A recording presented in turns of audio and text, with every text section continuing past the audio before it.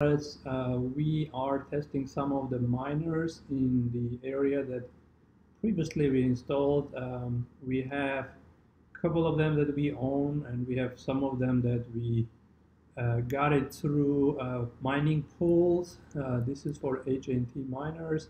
Basically, those who doesn't know what is the miner, you are getting one of these miners. They call them HNT Helium network, and you get this little uh, router or Wi-Fi devices you put in your house, inside or outside, depending on configuration. And you get some antennas and you connected them based on their gains and all that stuff.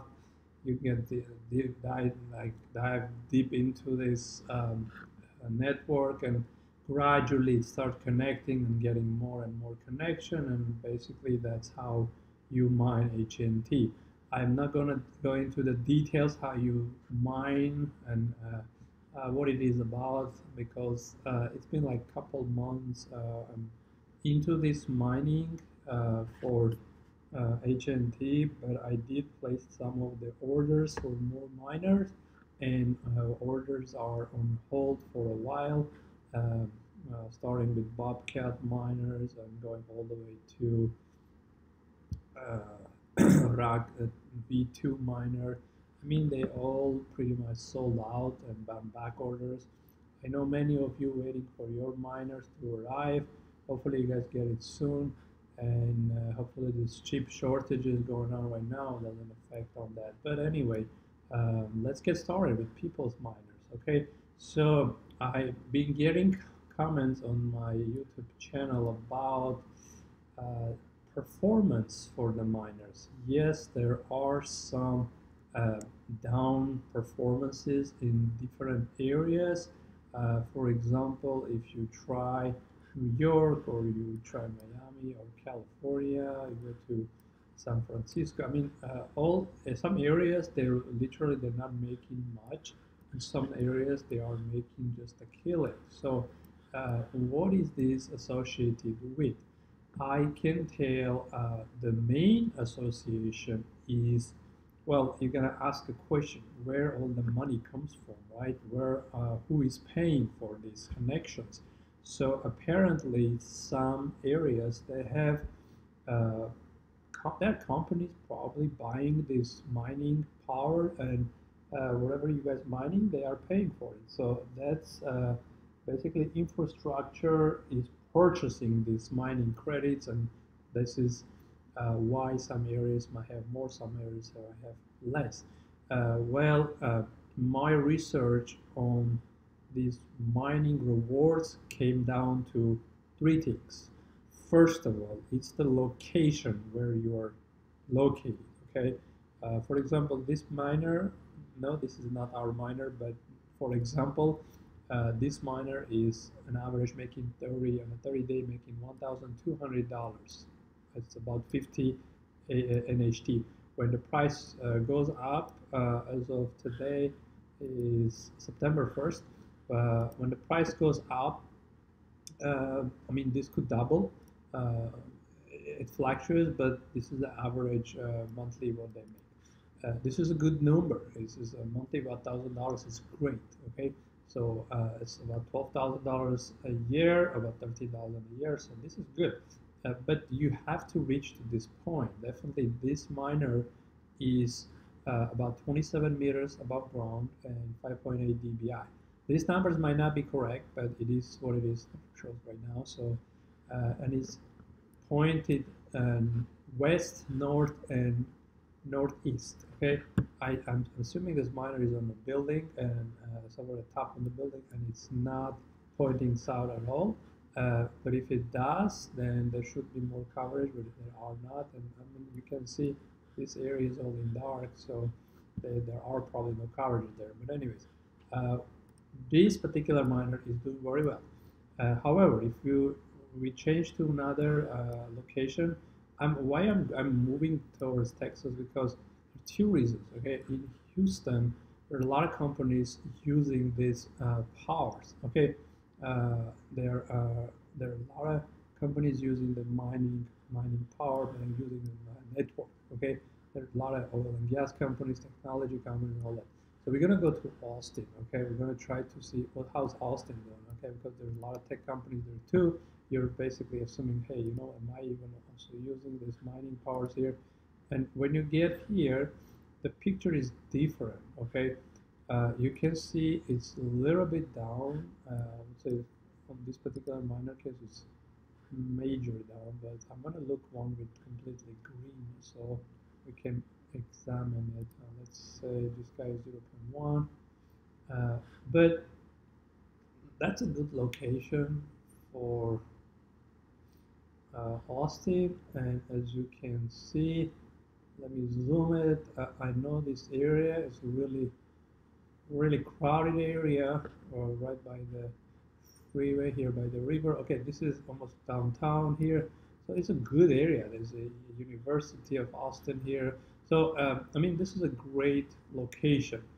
And as you can see, the mining transmission scale is 0.10, very low, and it's completely synced as of 3 hours ago. And mining rewards for monthly, let's see, 90.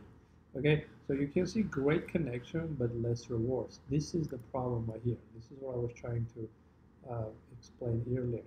Antenna gain 8 dBi, not so bad. 60 meters on is probably on the building somewhere. Very high rise building. I mean 10 meters.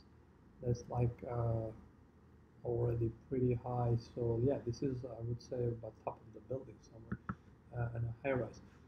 But anyways, as you can see, not so much earning um, in 151 connections, which is funny because we have less connection in Houston and we have 10 times, I'm sorry, 5 times more rewards. Okay, so it comes down to this number right here. It means when this is slow, it means there are so many hotspots around you. They're taking that shares that whatever you're making, they're taking. So you're getting only 10% of total you're connected to. We moved studying these miners for a while, but I'm going to show you some another example.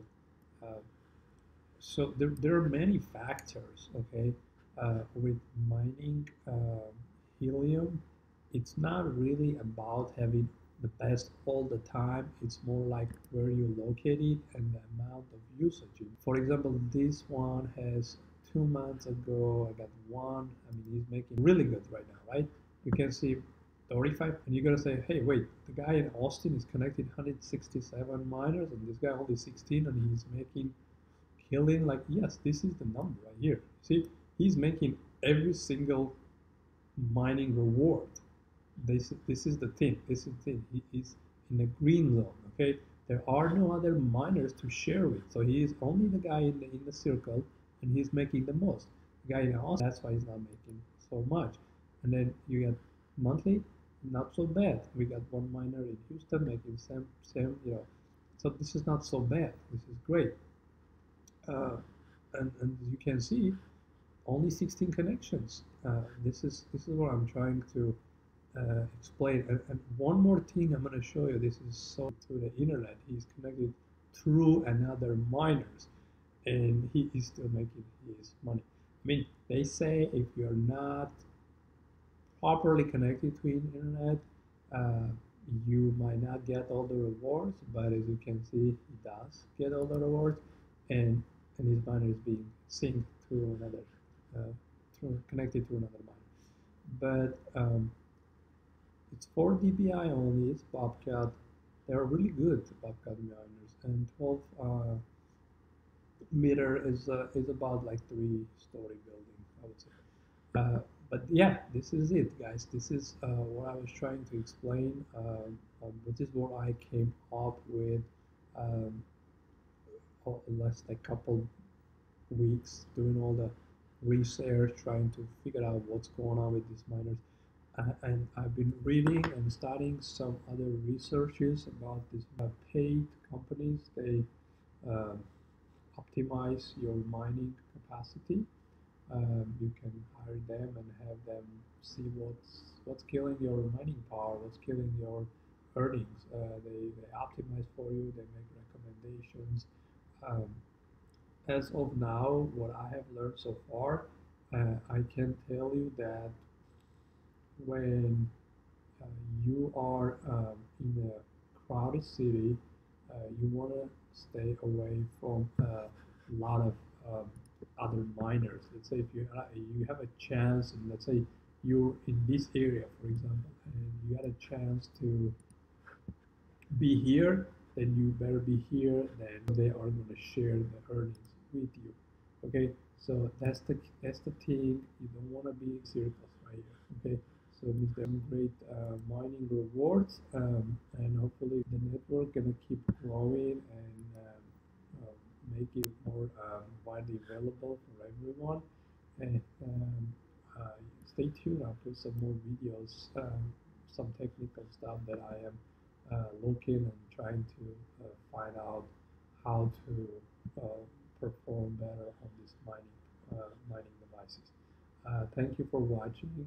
If you like this video, please comment. Let me know what you think. If you have any suggestions, I'll be more than happy to address them and look at them through and like and